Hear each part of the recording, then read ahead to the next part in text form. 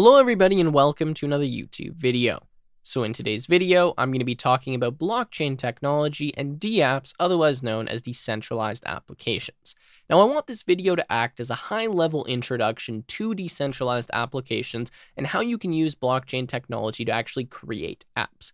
Now the reason I'm making this is because recently there's been a lot of hype around cryptocurrency, but a lot of people look at cryptocurrency and blockchain in general and think that's only a way to make money. They treat it simply as an investment and something that they can trade almost like a stock. However, there's a completely different side of cryptocurrency, which is the development side, and well, that's what this video is going to focus on. So in this video, I'm going to talk to you about what a blockchain is, what decentralization is, what a DApp is, and then the pros and cons of a DApp and some of the different solutions that companies are implementing to create DApps. However, before we go any further, I do need to mention that I myself am not a cryptocurrency or blockchain expert, and that's why for this video, I teamed up with a company called Cartesi, which helped me shape a lot of the content in this video. Now, Cartesi is a company that's dedicated to making the blockchain and cryptocurrency more accessible to developers like you and I. They have a ton of different products and solutions that allow the blockchain to be more affordable to use, easier to use, and they just provide a bunch of tutorials, resources, and really cool products, and you can check them out from the link in the description. Now, they also are the sponsor of this video. I'll likely be working with them in the future to create in-depth tutorials on how to actually make decentralized applications, but as I said, in this video, it's just going to be a high-level overview on how DApps work, so let's go ahead and get started.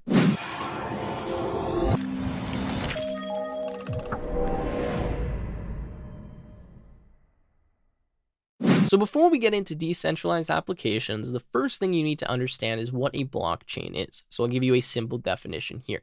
A blockchain is a system of storing information that makes it extremely difficult or impossible to hack, cheat, or change. So generally speaking, we can trust this system and we know everything on a blockchain is true, accurate, and complete information, and it's not been hacked or kind of modified maliciously in any way. Now, going a bit further, blockchains are used in cryptocurrencies like Ethereum, Bitcoin, and many other cryptocurrencies that you would know. And the way they work is they're a digital ledger of all of the transactions that have occurred in this cryptocurrency's history. Now, this ledger is distributed to all of the different computers that are sitting on the blockchain network. So you may have heard of the term miners before. These are really computers that are sitting on the blockchain, and they store a copy of this digital ledger. So every single computer that's on, for example, the Ethereum network has a copy of the Ethereum blockchain, and this makes it very, very hard for someone to actually maliciously change or send a malicious transaction on the blockchain. Now, the way that works is if someone wanted to actually send something through on the blockchain that was inaccurate, was false, was some malicious type of transaction, or they wanted to modify some block or something, they would need to actually do that on almost all of the computers that are on the blockchain, because every blockchain is storing, every computer is storing a copy of the blockchain. So if you were to send through a malicious transaction, it'd be very easy to detect because all of these other computers on the blockchain would say, hey, I don't have that transaction here. That's not accurate. We're not going to include that on the blockchain. Get rid of it. Now, obviously, I'm oversimplifying here, but that's really the basics of how a blockchain works. And that's why we call it decentralized, because it's a distributed ledger across all of the computers on the network, on the blockchain network. And that means we can trust that everything on the blockchain is correct because there's not one centralized organization, entity, power, government, whatever, controlling what goes on the blockchain. It's a peer, right? Or it's a group of computers all around the world sitting on the blockchain network. So to end off this section, I'll just say that the complete opposite of something like a blockchain would be something like a bank, right? A bank also has a ledger of transactions. It keeps the balances of different accounts that are with that bank. However, this is all controlled by a central organization. There's not a large group or a large network of computers or random people around the world controlling this. It's one central institution, and maybe this institution is backed by a government or something like that. But that means you cannot be guaranteed that there won't be any malicious activity or stuff going on with the transactions occurring because there's only one entity controlling this. It is centralized, not decentralized. So before moving forward, I just want to quickly talk to you about some of the main advantages of decentralization. Now, really, the core advantage is you never have to worry about trust. You never have to put your trust in a central organization, institution, government, whatever it may be, and that is really just a great thing because, the famous saying goes, absolute power corrupts absolutely. And we can look in history and see lots of examples where a large institutional organization has been corrupted, has been malicious, and wasn't actually able to be trusted. And you can go and look at a lot of other countries and see what they've done with their currency, mass inflation, stealing from the people. Go on, you can find all kinds of examples, but that's really the core advantage of decentralization is there's no need to trust. I don't have to put my trust in you. You don't have to put your trust in me. We trust the entire network as a whole because it's next to impossible for any central entity or organization to go in there and be malicious and do something fraudulent. That is the advantage of decentralization, and that's really the whole reason why cryptocurrency has become super popular, especially in a lot of parts in the world where they cannot trust their government or cannot trust a banking organization, or maybe don't even have access to that. So finally, we can start talking about DApps, otherwise known as decentralized applications. Now, DApps are really just decentralized apps. That's all they are. That means they use some type of blockchain technology, and we can trust all of the code associated with this application because it's completely open source, it never has any downtime, and once it's added to the network, it cannot be removed, modified, or changed. So just like transactions, we know we can trust when they're on the blockchain, we know we can trust all of the code that's on the blockchain because we can see it ourselves, we know it cannot be changed or modified, and we know it's never just going to disappear because the blockchain is always available. The blockchain never goes down. I won't explain that too much more, but that's pretty much how it works. Now, what is a smart contract? Well, a smart contract, as I was kind of alluding to, is just code sitting on the blockchain. It can be executed by the blockchain, and you can think of it kind of like a set of rules. The most basic example of a smart contract is something that allows you to exchange one coin for another. So the best analogy that I've actually found for a smart contract is something like a vending machine. So a vending machine stores money and it stores, some type of goods, right? In this case, maybe we'll say it stores chips or food or whatever. If you give the correct amount of money to the vending machine, you always get the good that you are looking for. If you give too much money, it gives you change. No matter what, it always works. A smart contract is exactly the same way. Just like you might have your own Ethereum wallet, you can actually have Ethereum stored in your smart contract or maybe some other type of good or service or coin or whatever it may be.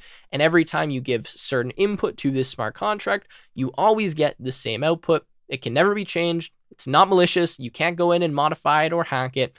And that is how we can trust applications that are on the blockchain because they are decentralized. They work just like when I send you a coin on the blockchain.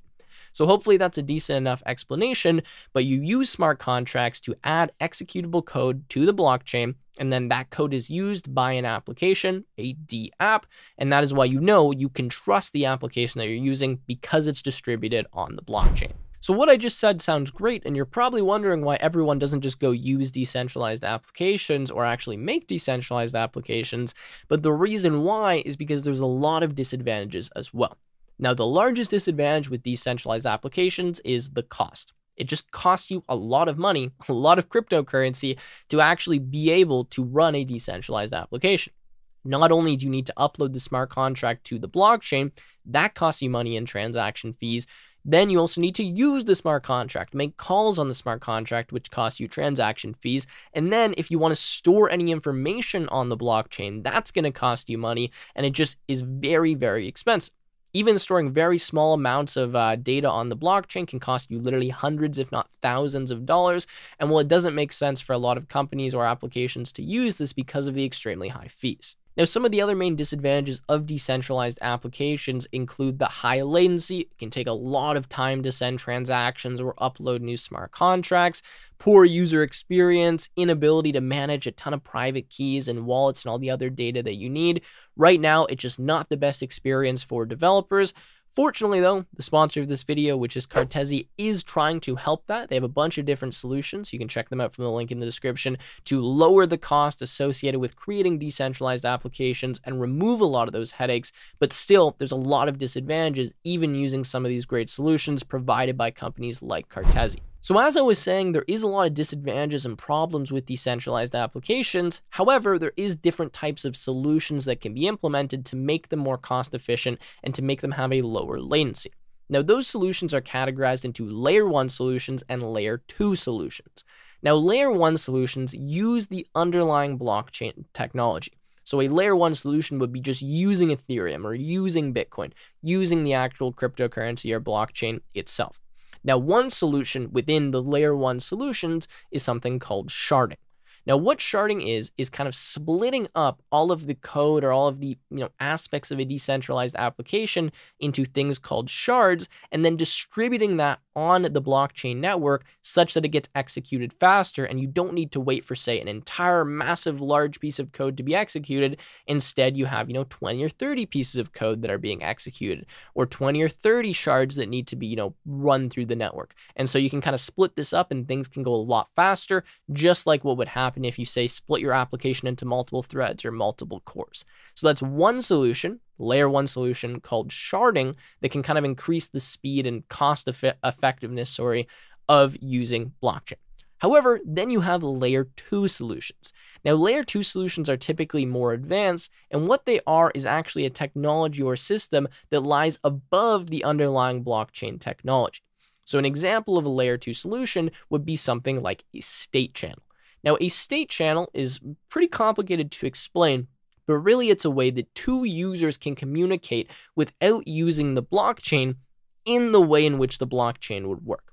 A little bit confusing, but it's like using the blockchain, just not using the blockchain, such that you don't have to pay the huge latency and cost associated with the blockchain. So what happens is two users will communicate with each other using this state channel, and then once the communication is done or the transaction is complete, only then will it be uploaded to the blockchain. So rather than, say, having 1,000 microtransactions occurring on the blockchain, you have those occur in the state channel, and then those get wrapped into one larger transaction, which then gets uploaded onto the blockchain. Again, the purpose of that is to lower the latency and to make sure that you're not going to have to pay massive fees for all of the different transactions that are going through. Now, in this video, I'm not going to explain exactly how these solutions work. I'm just trying to give you an idea of what's kind of going on out there and how people are trying to mitigate the disadvantages of the blockchain. So these solutions, as I stated them, do still make sure that the trust is secure. They use very advanced math and cryptography to make sure that everything is all good. But those are just two examples of a layer 1 and a layer 2 solution and how you can kind of mitigate some of those disadvantages of the blockchain. So I'm going to start wrapping up the video here by just giving you two examples of decentralized applications so that you can kind of read about them and check them out for yourself. So the first application is something called Uniswap. Now, Uniswap is a decentralized finance protocol, so it's called DeFi, and this allows you to actually exchange cryptocurrencies for each other. So this is a DApp. You can look up Uniswap and kind of see how it works if you want to learn more about it. But another more interesting one that was actually developed by Cartesi using some of their solutions is called HODL Poker. So HODL, H-O-D-L, is kind of the term in cryptocurrency for holding your coins no matter what, never selling them. So it's kind of a punny name in that sense.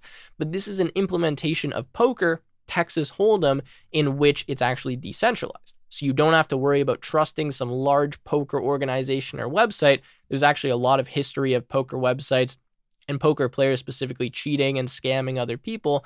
In this case, you just trust the blockchain, and this allows you to play poker without worrying about, being scammed or fraud or people seeing your cards or mixing up the shuffle, whatever it may be. So I'll leave a link to that game in the description. There's a great video by Cartesi that explains kind of how that works that you can check out.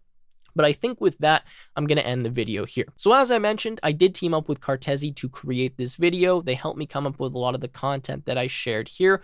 They are the true blockchain and cryptocurrency experts. Well, you should check them out from the link in the description. They provide a lot of layer 1 and layer 2 solutions to help create DApps, decentralized applications, and really mitigate some of those disadvantages that I talked about before. Look for some more videos coming from them in the future related to actually creating DApps, and let me know what you thought of this video in the comments down below. With that said, like the video if you enjoyed, subscribe to the channel, and I will see you in another one.